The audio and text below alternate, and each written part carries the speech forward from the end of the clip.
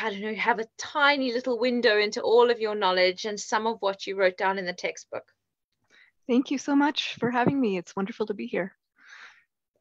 So I'm going to just introduce Amber shortly. Well, let me first introduce myself. I am Tamzyn Murphy. I am one of the editors of the textbook Ketogenics. And I am also a content editor at Nutrition Network and a lecturer at Nutrition Network. And Amber Hearn is one of our esteemed authors of the textbook. She has an MSc and is a carnivore diet thought leader who popularized the term lipivore to describe the evolutionary human adaptation to a high-fat, low-carb, meat-centered diet. Amber Hearn is a data researcher, or a data researcher, a founder of Carnivory Con, an annual conference dedicated to the carnivore lifestyle, and author of Eat Meat, Not Too Little, Mostly Fat. And Ahern has experimented with low-carb and ketogenic diets for decades, eventually finding her way to carnivore. And I can definitely recommend that any of you go and look on YouTube and watch anything that she's said and spoken about to get a better idea about her and her own health journey. But also you can go onto PubMed or Google Scholar and find various publications by Amber, not only in the health space, but in the computer programming space and various other things.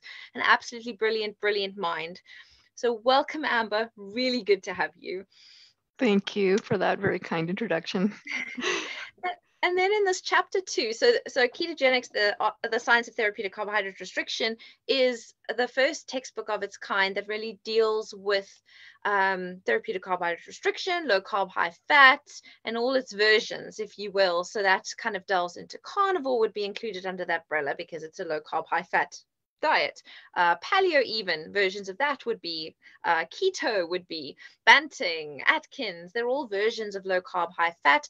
And it turns out that there's a whole lot of evidence-based applications for therapeutic carbohydrate restriction by its many names.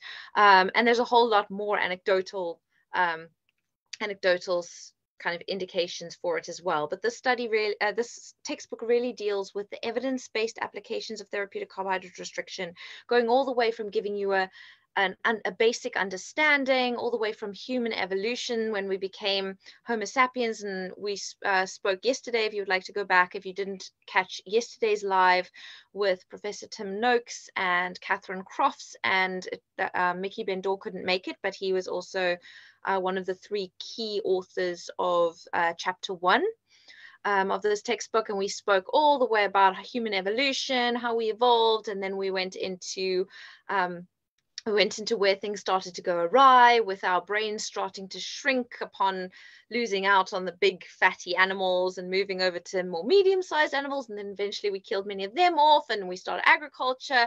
We spoke about all of that. And then we spoke about, we didn't even get a chance to talk about the dietary guidelines, which was a key, like a third of the chapter was dietary guidelines. We didn't even get a chance to talk about that because it's just so much to talk about. And then Catherine Crofts spoke to us about insulin resistance and about why insulin has far more effects than just regulating glucose. And she spoke about how basically all the cells in the body are affected by insulin, and that we shouldn't have such a myopic view of insulin and its glucose only effects.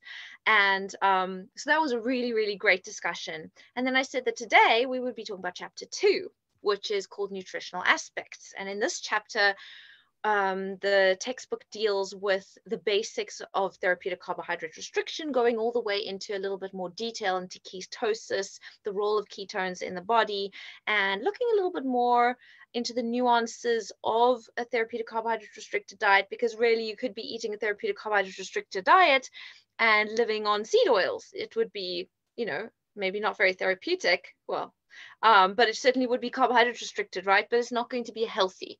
So we're dealing in this chapter also about the different aspects of the diet, what makes a well-formulated diet, and then it ends off, I think, in the pinnacle of this chapter, where Amber tells us about ketones and delves a little bit more, touches on the biochemistry. Unfortunately, I think we really needed triple, quadruple, maybe even 10 times the room in this textbook to cover everything that really needs to be covered. But hopefully we'll have edition 2, edition 3, and so on of this textbook. So other than Amber, we have we have Eric Westman, who was a key contributor to this chapter, this chapter 2, William Yancey, and then we also have a brief contribution by Neville Wellington as well. So those are our authors of this. And so let me just get started before we talk to Amber about her section. Let's talk a little bit about, I'm going to take you through the beginning part, the first half of the chapter, or the first 2/3 of the chapter, which deals mainly with therapeutic carbohydrate restriction and formulating that diet. And I'm mainly going to talk because I'm going to give you a whirlwind overview before we really delve into the nitty gritty with Amber, which is super exciting. But I might ask her for a few inputs on the way. Okay, so bear with me while I do this whirlwind tour as best I can. Basically, we start chapter 2 by defining therapeutic carbohydrate restriction. As I've said, I've given you a whole lot of other names for it. I think most of you know what it is. Therapeutic, though, implies that its application that this textbook is focusing on is combating or dealing with conditions. Whether that is normally therapeutic kind of leaves out prophylaxis or preventative measures, but in this textbook we don't leave that out. But there is a heavy focus, a third of the textbook is in treating conditions with therapeutic carbohydrate restriction. So there is a heavy emphasis on that. What is therapeutic carbohydrate restriction? LCHF, it basically is, if you want to go under the big broad umbrella, most people would agree it's under 130 grams of carbohydrates per day, as defined by Feynman in his 2015 paper, or under 26% of energy coming from carbohydrates. So that's a low carbohydrate diet, but you can go even lower into a very low carbohydrate diet, which is also known as a ketogenic diet, where you're eating below 50 grams of carbohydrate per day, or less than 5 to 10% of your energy coming from carbohydrates. Then protein, I mean, there's a lot of arguments, and I'm giving a very broad overview, but everyone kind of agrees that we need around 15% to 35% of our energy coming from protein. You have the low protein people on the 0.8 grams per kilogram body weight side, but most people who use, oh, I see Eric Westman is joining us. That's wonderful. He's in the waiting room. Okay, great. Then I don't have to give too much of this, but I'm just quickly going to say you have the low protein people on the 0.8 grams per kilogram body weight. And then that generally most people agree that you want at least 1 gram per kilogram body weight. Some people say that can go up to 3 grams per kilogram body weight. Other people say no, 2 to 2.5 grams per kilogram body weight. Either way, we're dealing in a kind of small range with protein. And the arguments are within that. And fat is generally, people agree on this way of eating is going to be over 60%. And again, some people will say, well, it should be over 80%. But that's the general gist of what the diet looks like from a macro perspective. Yes, Amber, did you want to contribute? No. Okay. No, although I did want to say earlier when you were talking about the textbook in general, I just think it's so fantastic that finally, a century after a lot of the science on this whole ketogenic metabolism began, that we finally have this kind of textbook that is a general guide for so many different conditions, not just epilepsy. And it's been a long time coming. I think this is a really amazing contribution to the world, and she'll really move things forward. Oh, thank you, Amber. I totally agree. I really do. I think that this is well overdue. And it's the really important pioneering work that the likes of you and Dr. Westman, welcome. I'm so glad you could join us. This is wonderful. What an honor to have wonderful, amazing pioneers in the space, like the two of you and our other authors. You've done so much work that really, it's actually about time that we see a bit of recognition for all the literature that is in support of it. This isn't even, it's not old. Well, some of it's really old if we look at the history of humankind, but I mean, we have literature supporting this. This is not a lack of evidence-based area, really. So thank you, Amber. Dr. Westman, I have introduced you briefly already before you arrived, but it's wonderful to have you. Thank you so much for joining us. You are such a crucial author in this chapter 2, nutritional aspects, because you with Dr. Yancey deal with everything that is therapeutic carbohydrate restriction. You guys define it in this textbook, and give clinicians, whether it's dietitians like me or the GP, the general practitioner, medical doctor in his rooms, or whether it's, just interested people, you tell them what it is, and you give cautions, contraindications, and you give real life examples of what people would be eating on this way of eating. So so this is a really, really important, concrete chapter and contribution from you, Dr. Westman. So I look forward to hearing more of what you have to say in the chapter, in this whirlwind tour of it. Yes, well, thank you so much. The work that we've done borrowed from work done by doctors and largely clinicians for hundreds of years, in the Western world, if you will, back through Stanton and Frederick Allen and William Osler for the diabetes treatment. And it's important to realize that what we're talking about is different than the ketogenic diet for epilepsy. It has different roots. It has a whole different background where we're not as strict and we're not as compulsive about every meal. And if you have a carb here and there, you're not going to have a seizure, a catastrophic event like it happens with children who are on the ketogenic diet. So the therapeutic carbohydrate restriction has its own history of use and safe use. And the publications actually, it was kind of funny that when we hit the literature in the late 1990s, there were very few studies done. And the one study that was done on the low carb diet had 20 people in it or so, and it was done by an NIH, a government-funded group. And because everyone lost weight, but because the LDL went up just a little bit, they said, you can't do this diet, it's unhealthy. And the echo of that still we hear today. This was a paper in 1980, and it kind of put the nail in the coffin of the Atkins diet, as it was called then. So Jeff Volek and I approached Dr. Atkins in the late 1990s to fund research. And that's just a whole nother story of why doesn't the government fund this kind of research, or why don't other organizations? And so we both just approached the doctor who had written the books, and he started the research going. Now research has been done all over the world by some government organizations, and I'm happy to learn just recently this year that some NIH, National Institute of Health groups are being funded to study the low carb diets. And but this is what, wow. 2023. I was just showing one of my patients, and I'm sorry, I'm in the middle of a busy clinic today. The book from 1923, the actual book, it's the William Osler textbook of medicine, and in there, the treatment for diabetes was the exact treatment that I'm handing out on a list of paper, the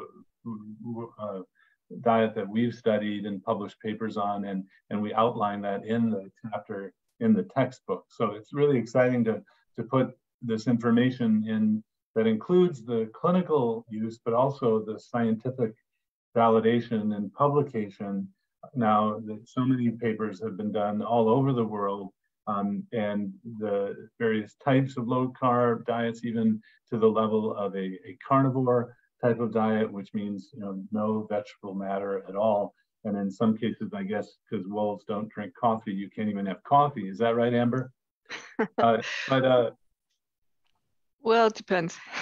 Yeah, there are some allowances made. There are a lot of ways to do it, and you can do it strictly or more relaxed way. And so time passed, we published studies. We have a clinic here at Duke, and I use this 4 weekdays out of the week in an office setting with Dr. Yancey as well. And I'm treating all sorts of medical issues that we outline a little bit. So that I think we've come up with a safe use, sort of the guardrails of, when do you have to worry about the medical aspects? When could you just do this without even anyone other than a coach? Which, I'm teaching more people now online through internet sorts of educational programs than I am in the clinic. It's very labor intensive to be one-on-one with somebody. And so if you don't have medical issues, you're not on medication, there's a safe use of this. It's just food. It's just changing the food. Although, because this is a chapter in the textbook, we kind of medicalize it a bit, but meaning we want people to be followed if they're medically ill, for sure. But if they're not medically ill, you're saying it's relatively safe to use. And in this chapter, you do provide some examples of meal plans, how the diet actually looks in a very concrete way. So when would you say, Dr. Westman, that you feel that people, or it should be medicalized, or it should be closely followed? Who are the high risk patients when going on therapeutic carbohydrate restriction or low carb diets? Well, so definitely if you're taking medicine for diabetes or high blood pressure, these two things get better sometimes on the first day you start program. I often will reduce the insulin in 1/2 by 50% on the first day, insulin being used to treat diabetes. So we give examples of that, and other medical issues can be handled, but diabetes and high blood pressure especially, you need monitoring. And then I think for the support aspect, if this is going to be a long journey, the average person who comes to my office has about 150 pounds, so 70 kilos to lose for weight, and that's the average. So if this is going to have to be a lifestyle change for a while, and while it's not a medical thing, I can help instruct, keep people going. You definitely want to be with a coach who's trained to help someone, ideally someone who understands, again, when would you need to consult a doctor. But this new organization called the Society of Metabolic Health Practitioners doesn't require a physician degree.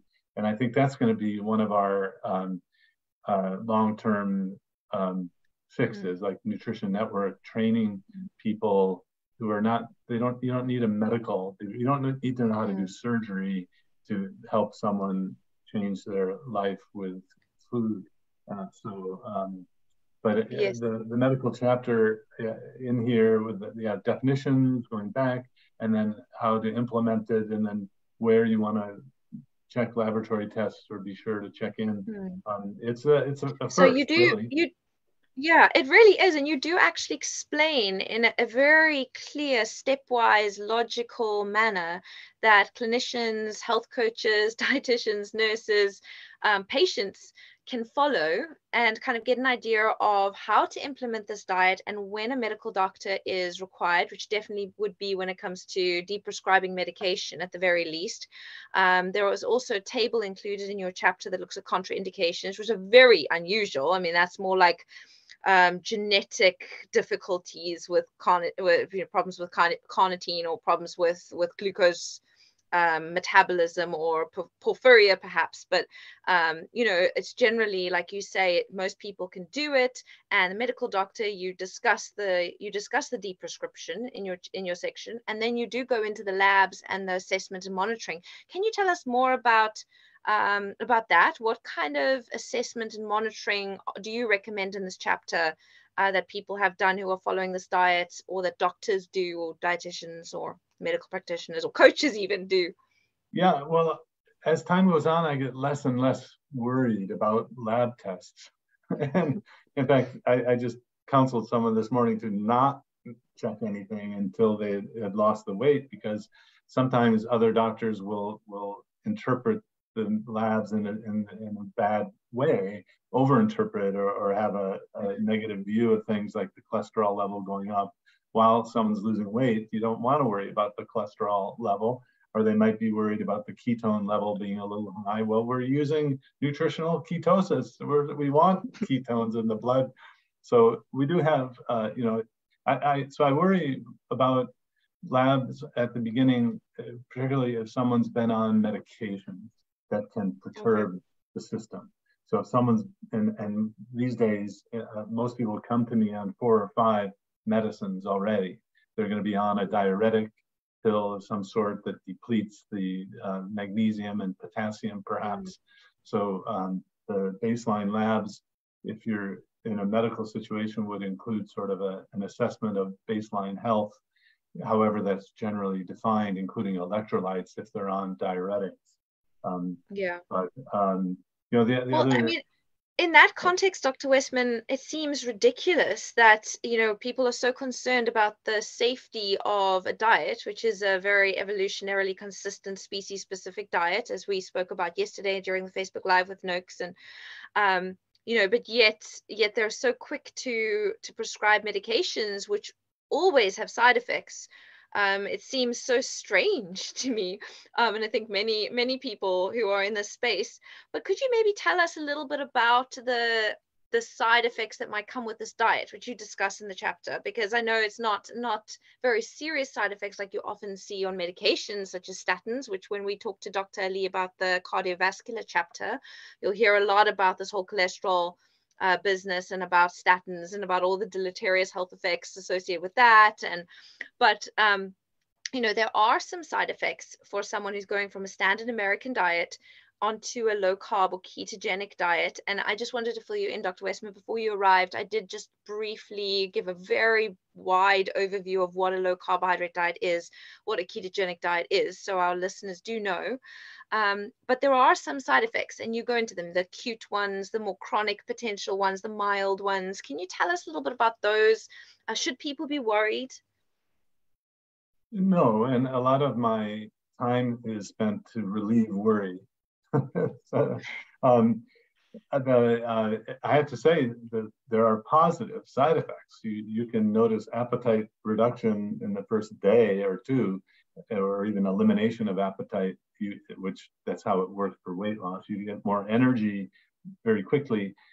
Most people, when they talk about side effects, they're focusing on the adverse side effects. You might get cravings for food that you've had for a long time. That passes pretty quickly.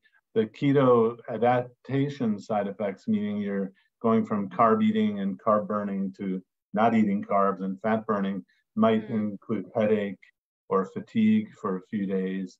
Very unusual that you'll hear about it. You might feel like you have the flu with muscle aches, that sort of thing, for a few days. Or occasionally I'll have someone who says it happened for more than a few days. But it's important to know that it's an informal survey, but I will be in front of, say, 500 people at a time, and I'll ask questions like, how many of you had keto flu, meaning headaches and that sort of side effects? And best I can tell, it's about a third of people who have it. So if you're rolling the dice, when they correct their electrolytes, though, I mean, it seems like it's got a great solution. I mean, it's very easily solved, right? Yeah, so in fact, so you can wait until someone has a side effect and then say, add some salt or bouillon cube as a way to get salt broth, or a electrolyte formulation. Or you can ask people to just preemptively take those electrolytes. We think that's what's going on to cause these symptoms. But in a clinical population like mine, a lot of people are on high blood pressure medicine. They really shouldn't have extra salt. If they are being treated for heart failure or kidney failure, then I have to be careful not to add too much salt. But so we go through all of the worst case scenarios, but for someone who doesn't need the medical monitoring, it's just add some electrolytes. It's a pretty easy fix. And that solves a lot of things. That'll solve, like you mentioned in the book, it'll solve the keto flu, but it'll also often solve your constipation.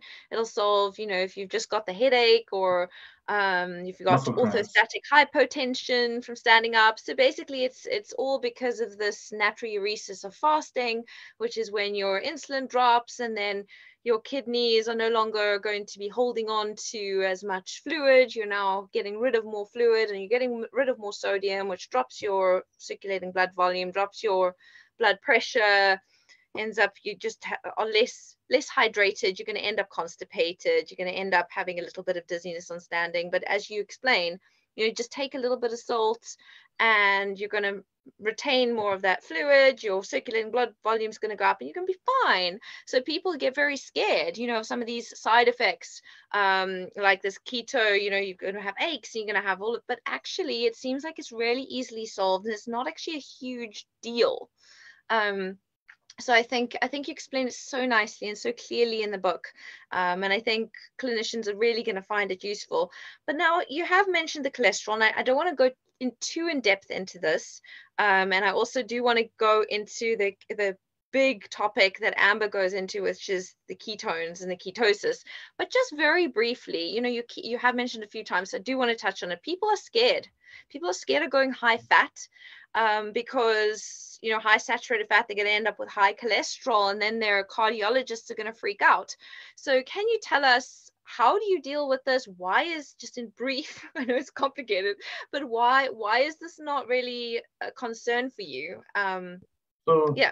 The old way to look at a blood cholesterol or lipid panel, same thing, is to look at the total and the LDL cholesterol only. Those are the focus, and even the language becomes bad cholesterol.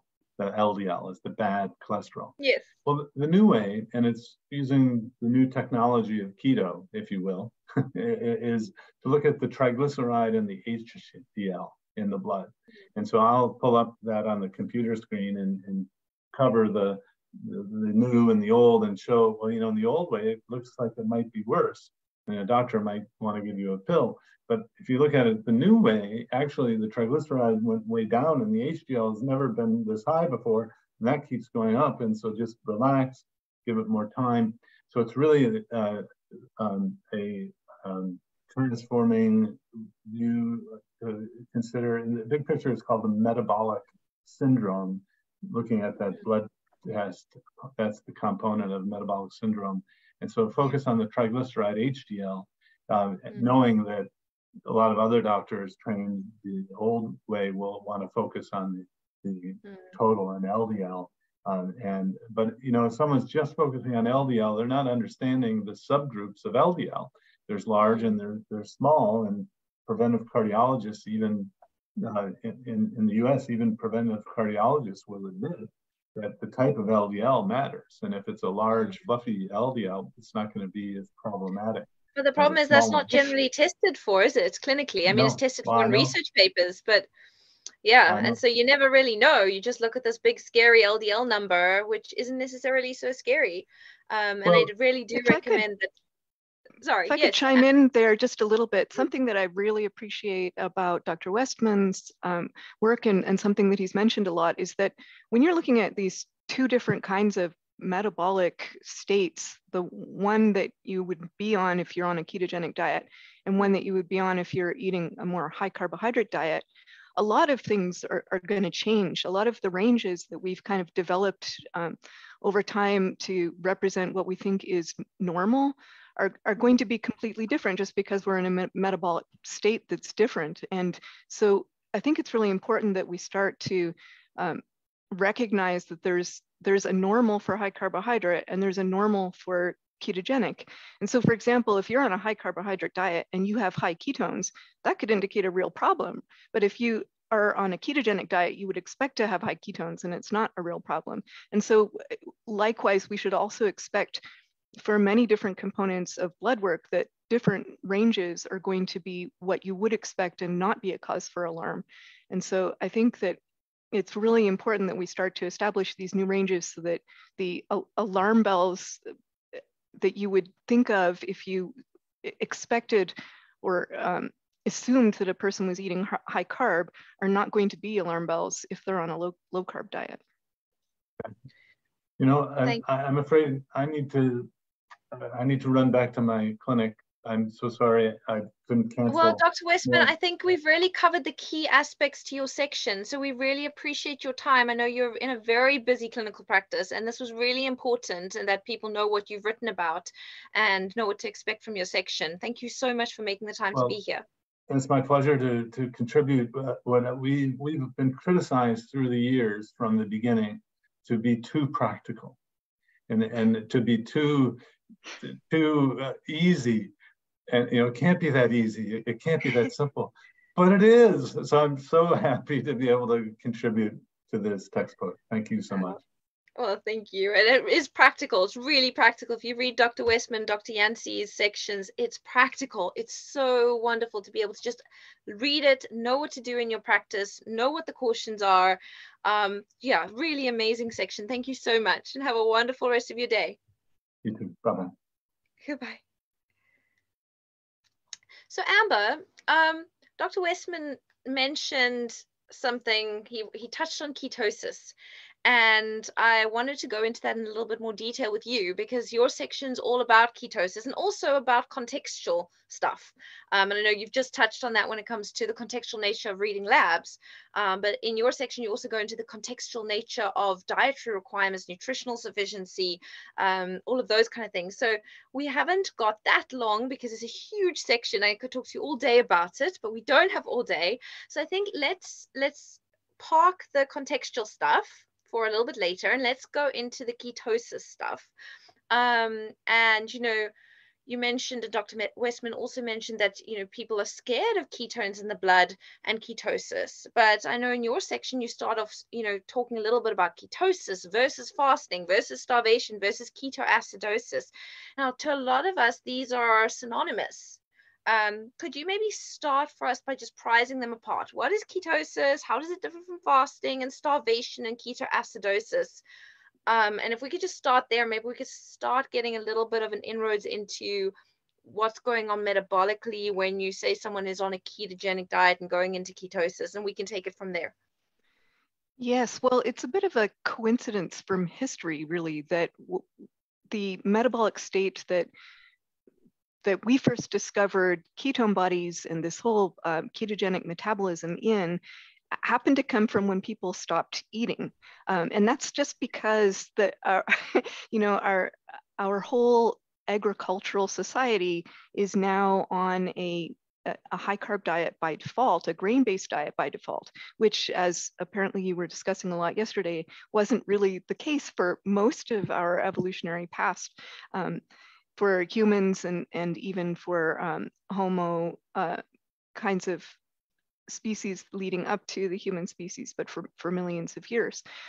So it seems like it's a very natural assumption if you only discovered this kind of new state when you stopped eating, that you would think that it's a result of fasting, but that's not really true.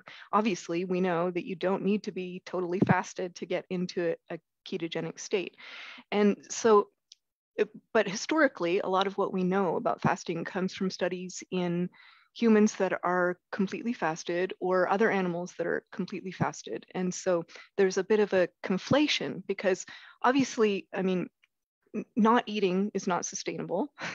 And not getting nutrition comes with all kinds of problems that you might think are just a consequence of being in a ketogenic state.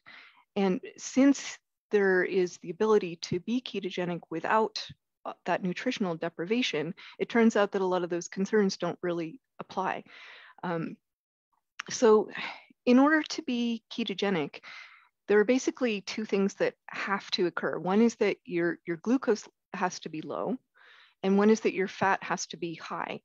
And for humans, for other animals, often protein has to be drastically reduced. Humans seem to have a much higher level of tolerance for protein intake than any other animals that we've studied.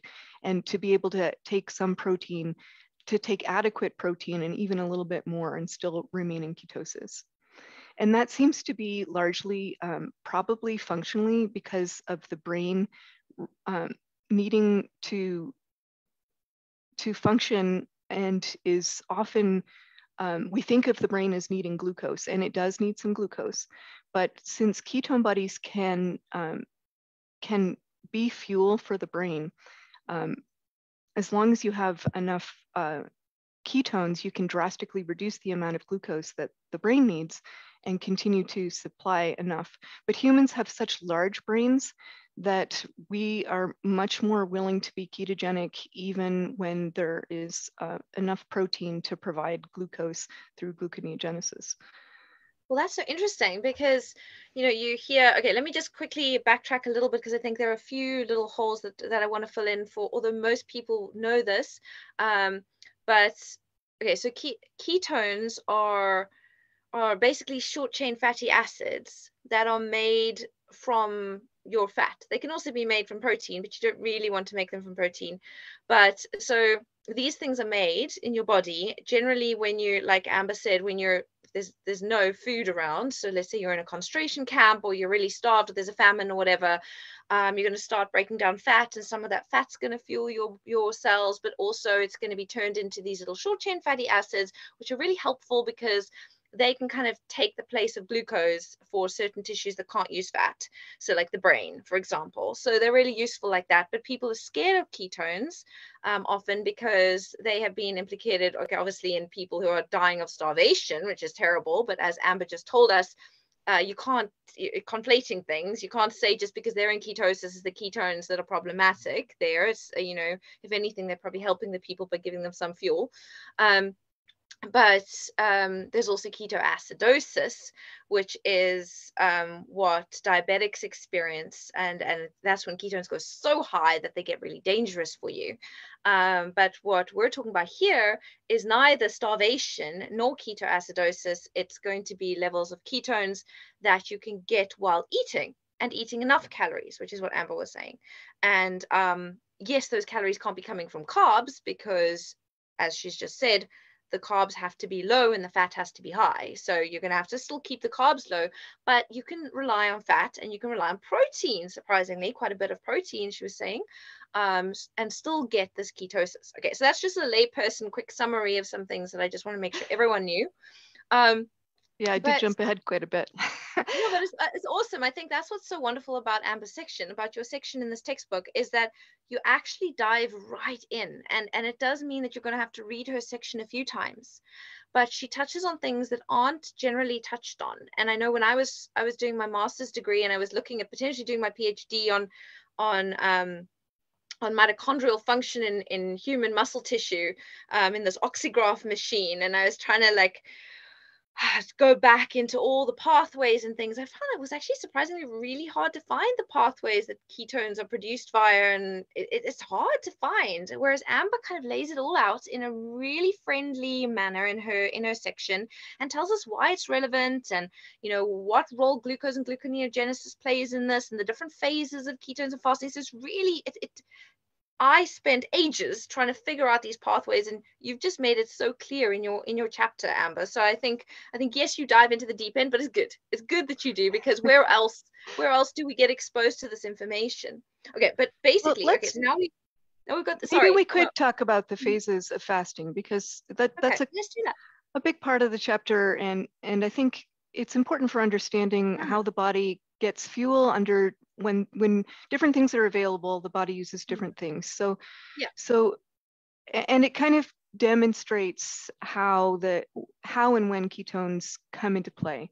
And we talk about a ketogenic metabolism, and ketone bodies themselves are really important and have therapeutic value, but in a sense they're kind of a side effect of the ketogenic metabolism. What happens is that they are produced out of fat, but what's happening is that your body is using mostly fat as fuel. And so ketones are kind of a marker that you're in that state. So when an animal who has been eating a high carb diet, say a human, stops eating food altogether, the body is going to continue using glucose primarily as fuel. Basically, we have two modes. Almost all cells can use either glucose or fat. It's always a combination, but one is always more dominant than the other. And when one's more dominant, the body optimizes for that. So the cells will more readily take up glucose when you're in a glucose mode, and they'll less readily take up glucose and be more sort of glucose intolerant and more welcoming of fats when you're predominantly using fat. And so when you stop eating your last meal that was high in glucose, your body is still primed to be in that high glucose mode. It's not using fat so easily. And that's part of that whole keto adaptation thing that Eric was, that Dr. Westman was talking about. So first, what happens is you still have a little bit of storage of glucose in the body, not very much. It's in the liver in the form of glycogen. And so when you stop eating and you've used up what you've just eaten, and your body is still searching for glucose to use for all its cells, it will be using the glycogen coming out of your liver, and that will keep your blood sugar up to normal rates, and so that your body can use that.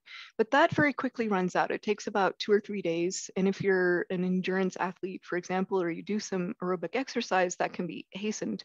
You can get into ketosis actually in a couple of hours if you do enough aerobic exercise.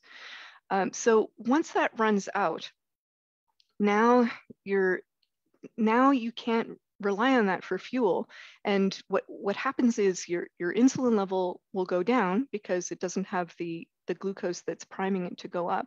And that's a kind of signal that allows fat to start coming out of your fat stores and provide you with fat that becomes the next fuel that you will use.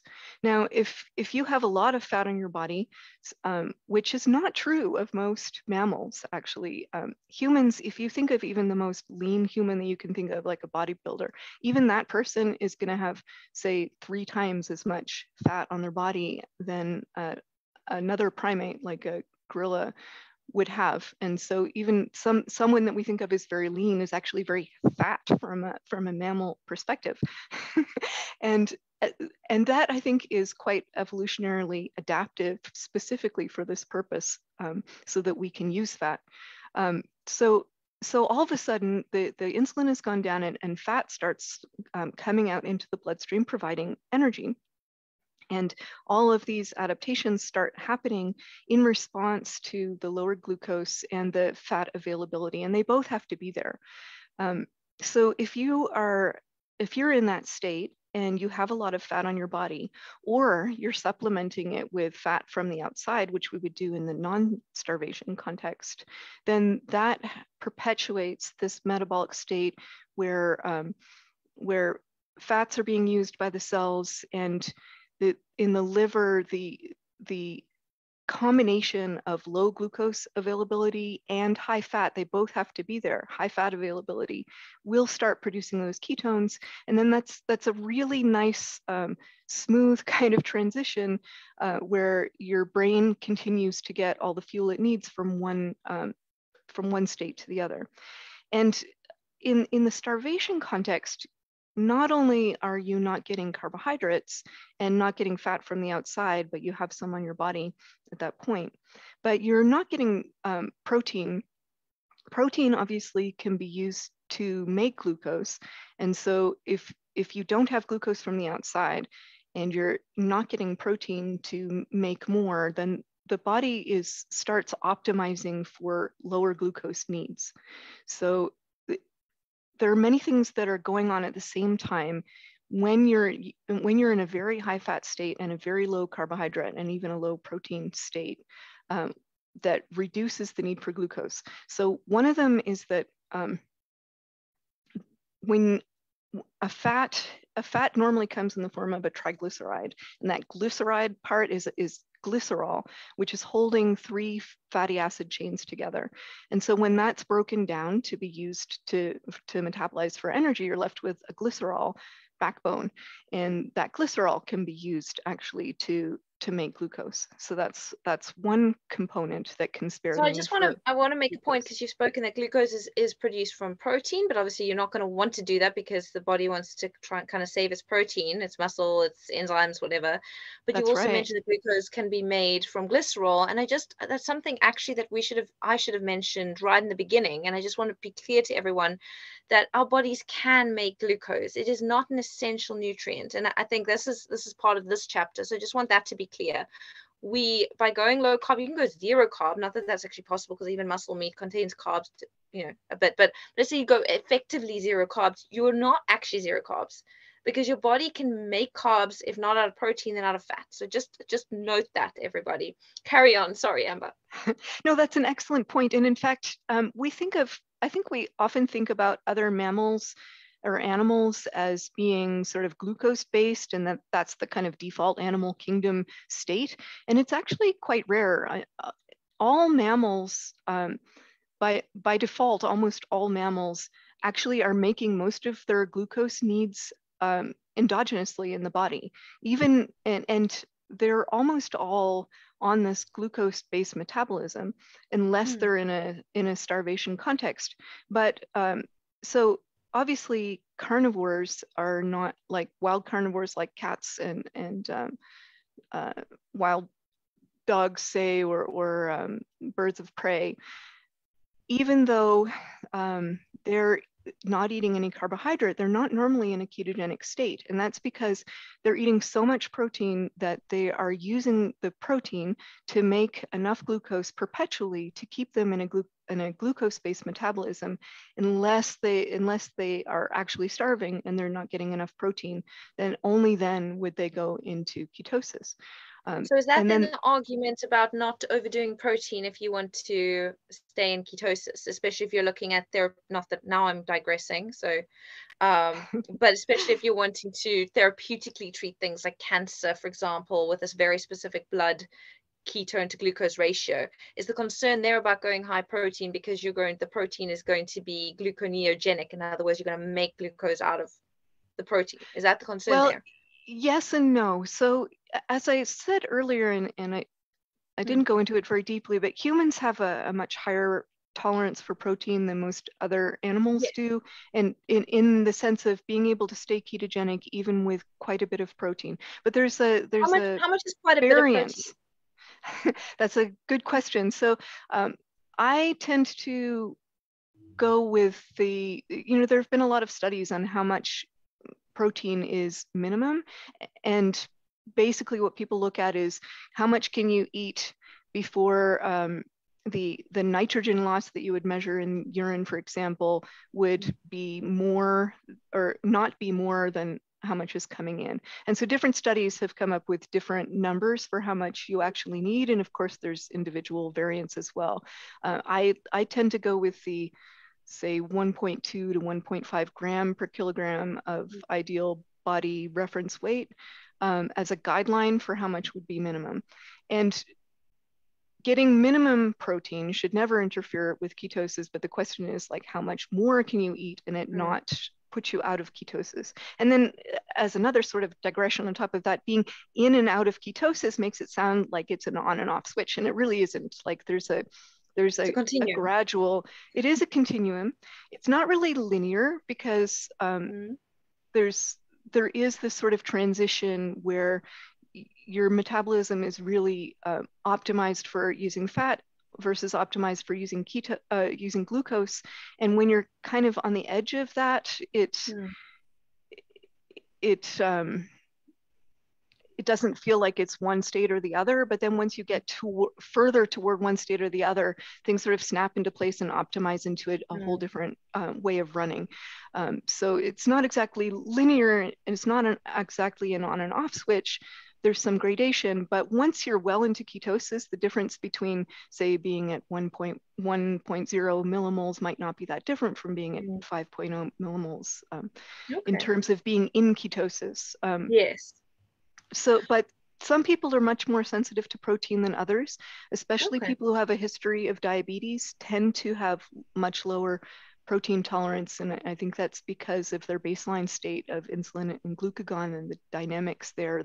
It's really not so much about the protein being available to make glucose out of, because we don't just because something's there, we don't necessarily use it. But the hormonal response when you eat protein will often change the dynamics, the whole fuel dynamics in preparation for what the body's expecting.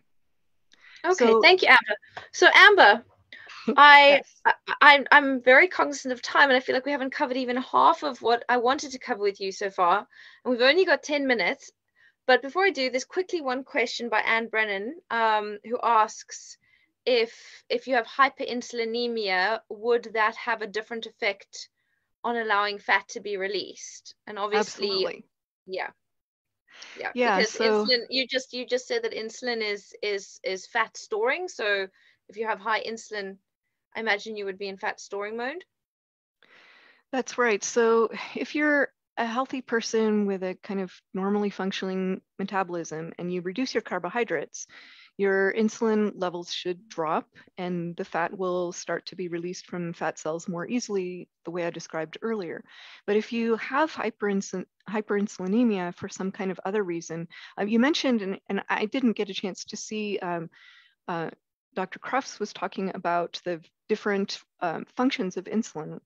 You mentioned, and one of the functions of insulin is immunological.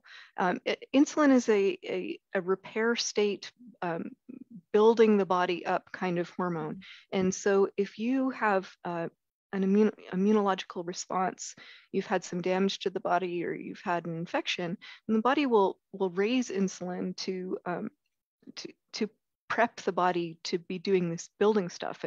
And one of the ways that it builds is by, not releasing things, but building them up instead. And fat sort of it falls into that category. Insulin it's a very general hormone, and it doesn't have a very necessarily specific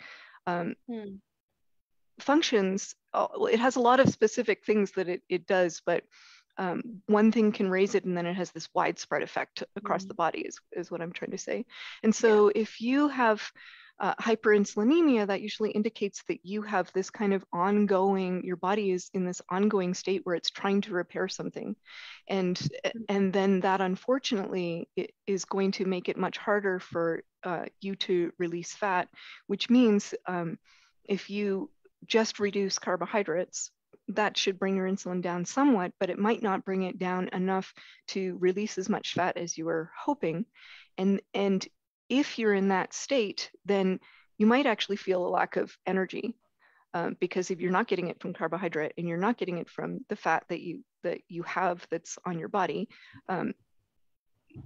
from an observed point of view, your body feels like it doesn't have enough energy. It's just not going to have the energy to run all the things that it needs. And that's why it can be really important to eat fat, even though, from an intuitive point of view, someone might say, well, the whole point is not to eat fat so you can get it from your body.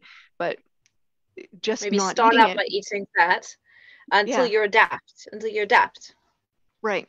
And then eating that fat will help with that hormonal response that will then even further lower insulin and raise glucagon, that will hopefully bootstrap more of the ability to burn your own fat. Yeah, and then you can just progressively, spontaneously, you will end up probably reducing your energy intake from fat as you start to burn your own fat stores instead. Now, Amber, we were going through the 3 phases of fasting and we digressed in so many really interesting ways. So if we can summarize them, okay, I got the first phase, which is you're relying on glucose because you just eaten, and then it may take you a matter of hours if you're exercising a lot. Otherwise, it may take you like 2-3 days to go through the stored glucose in the form of glycogen and start running more on fat and ketones. So so the first phase is the fed. Is that the fed? No, fed state. And the second phase it is like you might call it post-absorptive, and you're just getting rid of the last bits of glucose. And the second phase, you're running primarily on fat. Then if you're in the starvation context, eventually the fat levels will run out. They don't have to run out completely, but the amount that you can release is dependent on how much you have. It's sort of rate limited by the number of adipose cells that you have. And once it gets low enough, that the flux of fat that's coming out and that your body can detect is too low to really fuel all your needs. And the body changes metabolic state again. There's no choice but to go back to that will be far. I imagine that's really, really far in, because when you run out of fat, And critically, it doesn't normally happen in humans because humans, like I said, have so much fat on their body that if you're actually in a starvation context, so the whole time that you're in that phase 2, if you're not getting any protein at all, there's still enough need for glucose that your body will slowly be catabolizing protein. A lot of things are coming into play to spare glucose to minimize that. And ketone bodies themselves actually have a signal telling the body not to catabolize lean tissue, but there's going to be some slow, gradual decline of lean mass all that time if you're not replacing it with the requirement of protein. So in the actual starvation context, humans have so much fat that their organs are actually going to probably be compromised. Animals that are very fat will die of organ failure before they will run out of fat and go to phase 3 starvation. But animals that are much leaner, who don't have that much fat and can go more quickly from phase 2 to phase 3, and what happens is that suddenly they will get this signal, you're out of fat, there's no other choice but to start really catabolizing lean mass in a strong way. Corticosteroids will go up to signal to start really catabolizing lean mass, and it's kind of an emergency situation. And then you're actually using protein to provide the glucose that you couldn't get otherwise, because it's the last resort, it's the last choice. And so, you know, there are different ways to do a ketogenic diet. If you're mostly doing a ketogenic diet that has just adequate protein to preserve that, to spare the lean mass that you need to spare, and getting all of your energy from fat, either from your body or from your diet, then it's looking more like phase 2. And if on the other hand you're eating a lot of protein and you're sort of only mildly ketogenic because there's not enough fat to really uptick the fat oxidation, then you're going to have less components like glycerol from the breakdown of fat, because you're not eating as much fat, and you're going to have to actually eat a lot more protein. And so if you're eating less fat and higher protein, then it's looking more like phase 3 starvation, where there's actually a higher cortisol response, which may or may not be detrimental. I know cortisol gets a lot of bad rap, but it's not actually all bad. But as long as you're eating enough protein to make up for the fact that you're not sparing it quite as much, then that can be sustainable for a longer time too. But it won't have the same level of say medical benefit that one might expect from a highly ketogenic diet.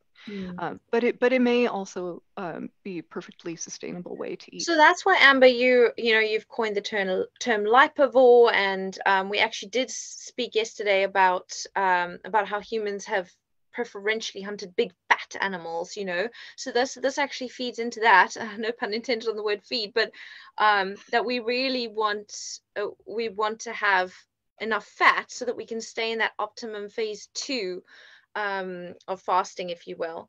So that leads me on to kind of with regards to ketones. Now we know what they are, we know how you get them. You could fast, you could starve, or you can eat a lot of fat and very little glucose and hopefully sufficient protein. Other than running the brain, which is something we mentioned, what do ketones do? Why do we even want to be in ketosis? What's the point? I mean, we have fat to run most of our body tissues. We have gluconeogenesis, which can run maybe let's say we're really in ketosis, and maybe 20% of our brain and 80%, if we're doing really well, can maybe come from ketones. Okay, but other than the brain, what is the point? Why are there clinical benefits with ketones? Why are we talking about ketosis? What's going on? Well, I don't want to undersell ketones, because they do actually have a lot of interesting benefits. And I think some of the studies that are helping us figure out what the difference, like which components of a ketogenic metabolism, which components of the benefit are coming from the ketones themselves, and which are coming just from all of the myriad other things that are happening when you're in a so-called ketogenic metabolic state. Like the It's hard lower to carbs, tell. the lower insulin, all that stuff we were talking about. Yeah, and many of these different sort of enzymatic or metabolic kinds of functions, all kinds of things happen. So for example, people have long wondered, why is it that a ketogenic diet is so effective for epilepsy? And it's actually not completely known. There are a bunch of different theories about why. And only one of them is that it has to do with the ketones themselves. And it's probably actually a whole lot of things in combination.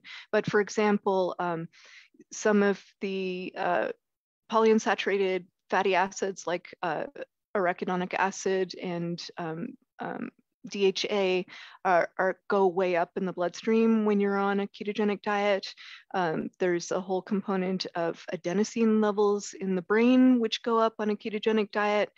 There's the change in NAD to NADH metabolic ratio, and different authors have been proponents of different ideas for why ketogenic metabolism is so good for epilepsy.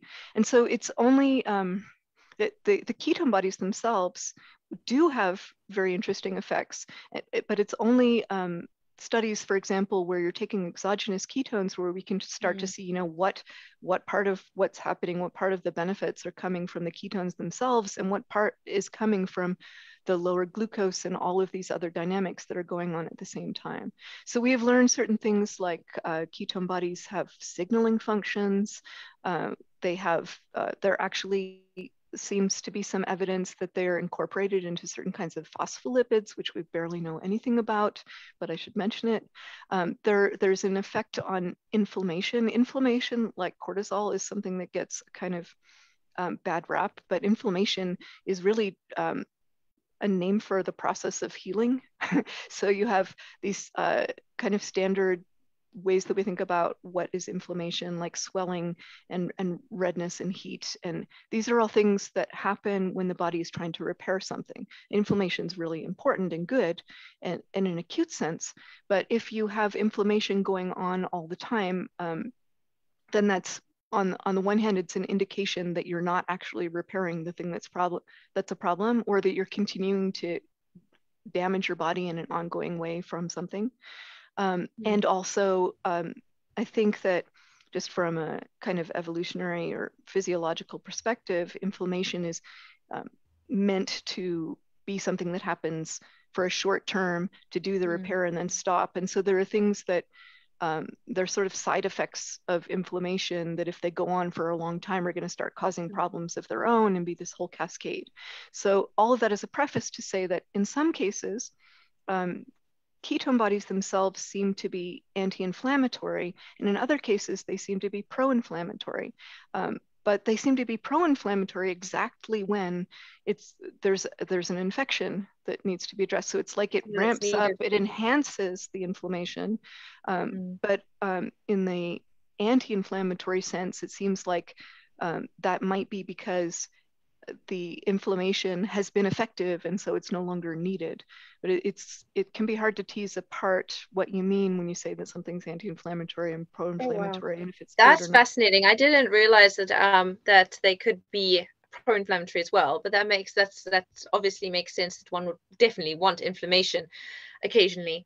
So now I'm sure there's lots more things that ketones do, but we are out of time. But I didn't even get to touch on the contextual nature of nutrition in the context of ketogenic diets. And so if you do have 5 more minutes to spare, Amber, I would like to just quickly touch on that before we sign off, because I think you did touch on it when you were talking about the DHA going up in the bloodstream in the context of keto and adenosine. And so clearly the context, the metabolic context that you are in when you're in this state, you've kind of switched. You're functioning in a kind of different way, different pathways, different nutrients would be required for those different pathways, I would assume. So in this chapter, you talk about the contextual nature of nutrition within the context of a ketogenic diet. And you make a case for an animal-based nutrition over plant nutrition in this context. So I think if you could just very briefly touch on this ginormous topic, and tell us, basically why would we need to potentially, let's say something like as simple as vitamin C. I mean, that's the big one that gets thrown around. How can this way of eating, especially a carnivore way of eating where you're not eating a whole lot of oranges, you're not getting enough vitamin C? Are you going to get scurvy? What about all the phytonutrients and antioxidants in plants? You don't want to cut all of those out. And I also know you talk about things through an immunological lens and talk about domestic versus foreign nutrients and the role that they have in the diet. So basically, in as short period as you can, I'm so sorry to ask this of you, could you kind of tell us about nutrition being contextual, perhaps, and touch on some of these plant animal things before we sign off? Yeah, absolutely. It's a huge topic and one of my favorite things to talk about. But the everyone's just going to have to buy the book and read it. They're really going to have to do that, because we're 5 minutes or 2 minutes is not enough to get through this topic. And in fact, Amber, you just didn't have enough space in the textbook to investigate as much as we all would have liked to. But definitely, you dive into it. Okay, go. Right, sure. So if you back up and think about what a vitamin or essential nutrient is for, it's almost all based on requirements for metabolic functions. And if, like you said, you're changing your metabolic state from one kind of pathway that's predominant to another pathway that's predominant, then what a vitamin is a coenzyme that's required for a biochemical reaction that's happening in the body. And so if the biochemical reactions that are happening mostly change from one to another, then that can obviously change the amount of something that is needed. So that's one way that the diet can have a contextual effect. Another way is that different things that you eat can have different effects on what nutrients you need. So for example, if you're eating a diet that's very high in grains or legumes, those have an interference on the absorption of certain minerals, for example. So your zinc needs specifically, as in a concrete example, are going to go way up if you're eating a grain-based diet compared to a diet that doesn't have any grains at all. And so there are all kinds of nutrient needs that we would expect to be affected by the elimination of high carbohydrate sources that would be common on a diet in which we got all of our foundational notions about what nutrients we need in the first place. Like, we tend to think about them as something that's fixed, like a human needs this much this and this much that, and we don't really think about the context in which all of those ranges were derived. And then another thing that can happen is that certain nutrients can spare the need for other nutrients, and that comes up in vitamin C. So for example, two important things that vitamin C is known to be needed for is for the formation of collagen and for the formation of carnitine. Carnitine is used to shuttle fat into mitochondria for oxidation. And so obviously you need a lot of carnitine the more fat that you're using. But if you're eating meat, meat is actually loaded with carnitine. The word carnitine itself means carny, right? is for meat. And so it turns out that if you're eating a lot of meat, the need for carnitine, you can get the carnitine directly. It's not the case with collagen, but you can get that carnitine directly, and you don't need as much vitamin C to actually make carnitine. So meat can be vitamin C sparing, actually. And then another component that vitamin C is very important for is its antioxidant properties. And I can't really go into this very deeply now, but on a ketogenic diet, you may be getting a lot more of your antioxidation from uric acid going up than from vitamin C. And so there's a dynamic in ratios there too. So there are a lot of different ways that being on a ketogenic diet on the one hand and being on a carnivore diet on the other hand can change the dynamics of what nutrients that you need. And although we don't have the data from studying to say exactly what new recommendations might be. We can definitely talk about like what kind of direction it would go in. Like we can be fairly confident saying zinc needs will go down when you don't eat grains. How much they will go down, we don't know, but it's a great open area that I'm quite excited to see research on. Well, Amber, I think this is just so fascinating because, as you say, people assume that the RDA or the NRV or whatever is set in stone. It's, you know, everyone needs, well, at least 98% of people need this amount in order, you know, to not get deficiency conditions, or at least suboptimal amounts. But it's clearly contextual. This is clearly not set in stone, and it clearly depends on what you are eating and what metabolic state you're in. And you describe it really beautifully, and you go through quite a few of these nutrients, such as DHA as well, in your section in the textbook. So I highly recommend that everyone goes and refers to that. Yeah, Amber goes into a lot more detail into all of these things, and the biochemistry link to it as well, in a very clear, succinct but in-depth kind of way. And so I think everyone could really do with reading your sections, Amber. They're amazing. But unfortunately, we're going to have to wrap up now. Like I said, I really could talk to Amber all day because she's just a genius, and wonderful just to find out all the things that are going on in her head. But you can get a brief glimpse into some of them through this, obviously, and through the textbook. So definitely chapter 2 is a must read. And Amber, we are so thankful that you contributed your time and your expertise to this really pivotal, crucial, central aspect of this textbook. Thank you so much, and thank you for your time today as well. It's been fascinating. Thank you. It's been really an honor to be part of this project. Thank you. And to all of our audience, thank you so much for listening and asking questions. I'm sorry we couldn't get to more of them. If you're watching after the time, we appreciate it. And I look forward to either Hassina Kajee, Dr. Hassina Kajee, or myself will be doing the future interviews for the other chapters. And we look forward to chatting to you about all of those. We have a lot more to talk about. This textbook is filled with a lot more really interesting stuff. So have a wonderful morning, afternoon, evening, night, whatever, wherever you are on the globe. And thank you so much, Amber, for your time. Thank you. Goodbye, Tamzyn. everybody. Bye. Bye.